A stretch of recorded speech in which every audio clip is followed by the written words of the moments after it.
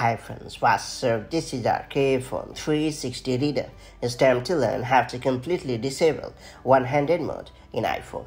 Times when you want to use your device with the desired convenience while relaxing on the couch or having some peace of mind during recess, the one-handed mode comes into play. But what if you are not a fan of this accessibility feature and tend to often trigger it accidentally? Well, fret not, you can choose to completely disable the one-handed mode in iPhone to prevent the top half of the display coming down every now and then without your wish. That said, let's get started.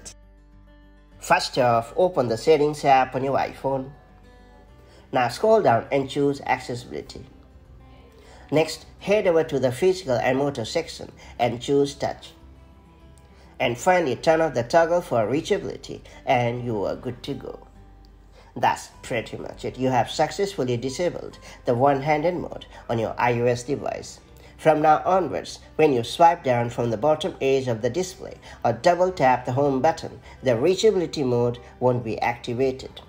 Of course, if you ever want to bring this accessibility feature back, simply return to the same setting and then turn on the toggle for reachability and you are pretty much done. So that's how you can easily enable or disable the one-handed mode in iPhone. If you found this video helpful, do like and share it, and I'll see you in the next video with more such handy iPhone tips and tricks. Till then, stay safe and have a great time. Bye-bye.